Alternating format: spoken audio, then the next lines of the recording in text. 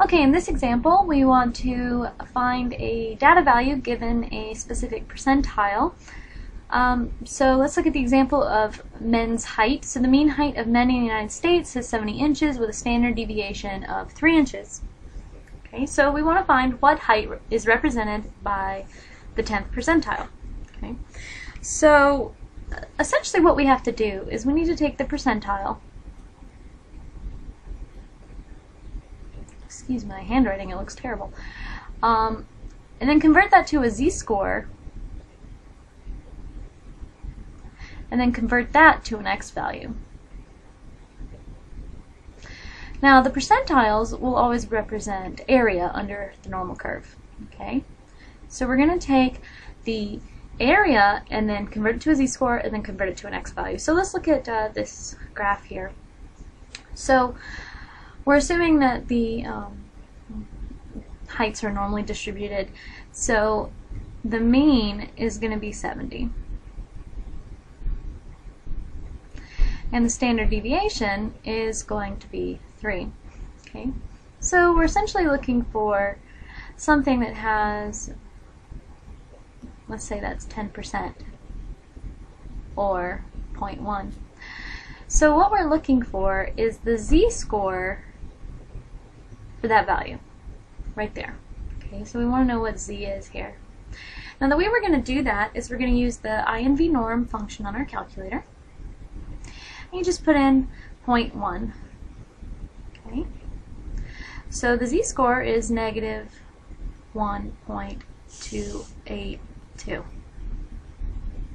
Okay, then from that we want to find the x value, and the way we're going to do that is we're going to use the formula that x is equal to mu plus sigma times z, or z times sigma.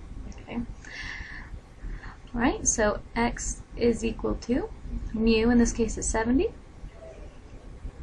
sigma is 3, and z is negative 1.282. Okay, so we just do 70 plus 3 times negative 1.282.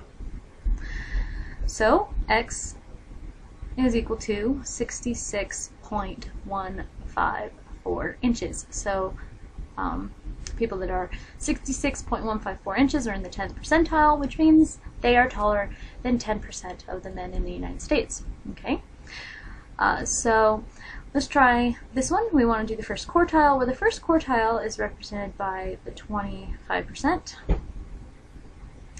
So essentially we want to find the z-score that corresponds to 0.25.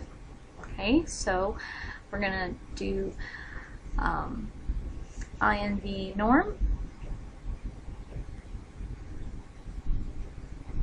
0.25, and that'll give us our z-score.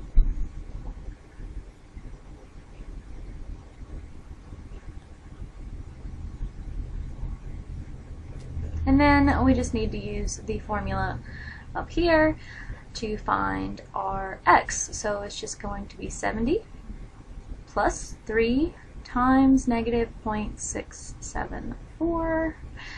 So 70 plus 3 times negative 0.674.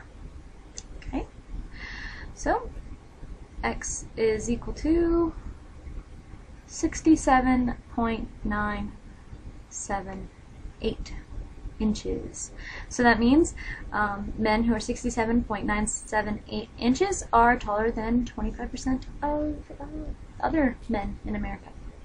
Okay.